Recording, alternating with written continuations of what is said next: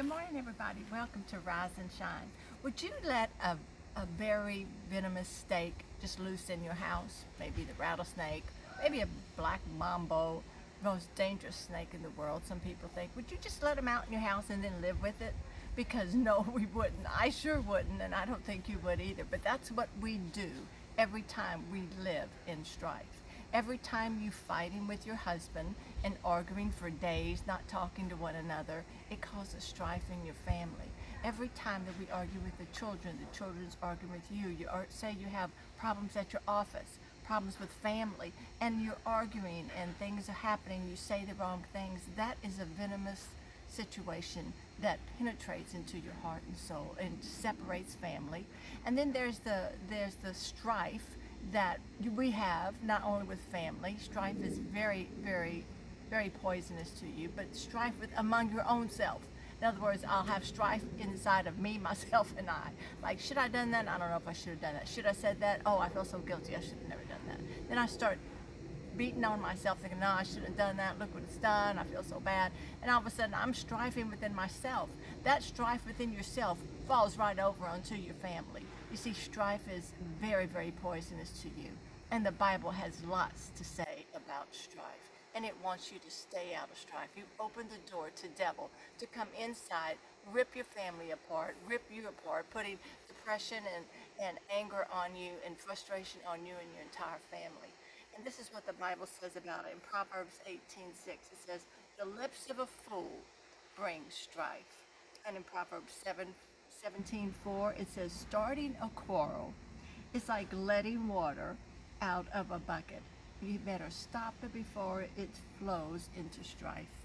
So I want you to know that stop the strife right now. Sometimes we just need to zip up our mouth and watch the attitude that comes out of your mouth when you speak, because that really sparks that poisonous venom to somebody to say, why'd you say that?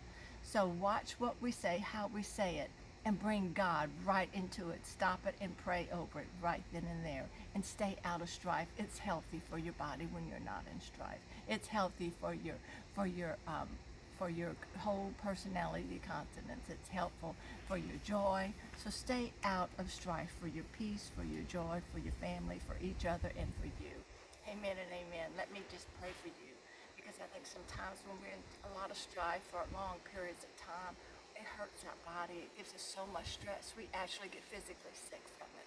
So let's pray. Oh, Heavenly Father, the strife that's come over all these people because of the unknowns in their family, the depression, the stress coming upon them at work, or not having lack of money, lack of funds. Lord, I pray for them and I command peace to just overwhelm them, that this peace that surrounds you is the peace of God, and that this peace covers you, it holds you close, and it keeps you full of peace in your heart, mind, body, and soul. I thank you, Lord God, that the peace goes over you, joy comes out of you in Jesus' name. I command those bodies to be healed from nervous systems that are shot, and your nerve endings are hurt and painful. So anyone who has shingles, I pray for you right now in the name of Jesus. I pray for muscles and for joints and ligaments all to line up to be perfectly whole and healed in Jesus' name.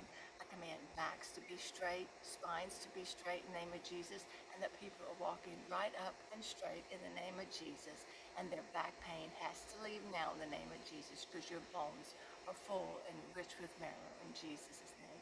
Amen and amen. I'll talk to you tomorrow. Go out and have a great Rise and Shine day. Remember, I'm on Facebook, YouTube, and Instagram. Look me up. I'll talk to you tomorrow. Bye-bye.